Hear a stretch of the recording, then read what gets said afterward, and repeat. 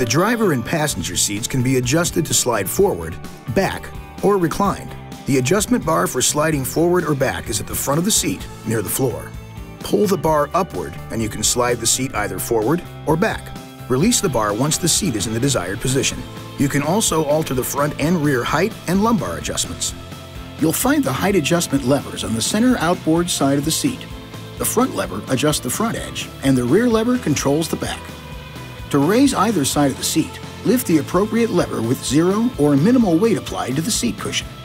To lower either side of the seat, just lift the appropriate lever and apply weight to the cushion. The recline knob is on the rear outboard side of the seat. To recline the seat back, lean back, rotate the knob toward the rear to position the seat back as desired. To return the seat back to its normal upright position, lean forward, rotate the knob forward until the seat back is in the upright position.